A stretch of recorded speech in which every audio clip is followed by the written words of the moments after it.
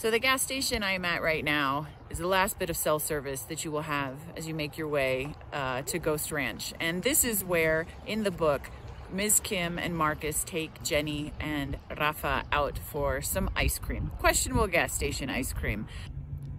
When Rafa arrives at Rancho Espanto, he ends up staying in a cabin much like this and has spiders for roommates. Rafa's first day on the ranch, he's taken by Jonas, the ranch manager, on a hike that goes up, up, and keeps going up, which is a little more than a boy from Florida can handle.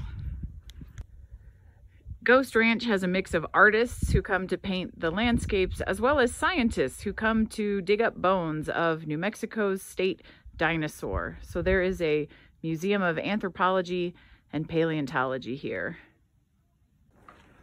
When Rafa first meets his new friend Jenny, he's sitting on a bench outside the Welcome Center at Rancho Espanto, and she gives him a green chili burrito, which proceeds to then set his throat on fire.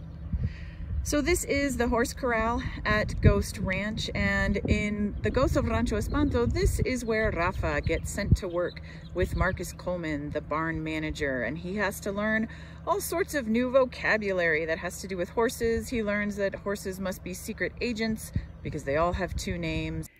In the Ghost of Rancho Espanto, Rafa meets Jenny, the daughter of Miss Kim, the ranch librarian.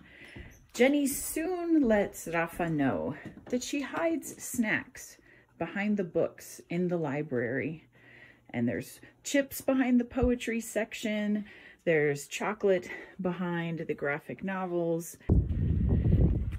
And here we have the dining hall, where Rafa quickly discovers that the Gearhart brothers, the cooks here, really like to make things as spicy as possible. And if they can add green chilies to something, they will. But eventually the food becomes mysteriously unspicy, and Rafa has to figure out why. So this is the prayer labyrinth at Ghost Ranch. You're meant to wander between the path that's outlined, thinking about anything you want to think about. But in the Ghost of Rancho Espanto, this is where Rafa first meets the mysterious man in the green sweater.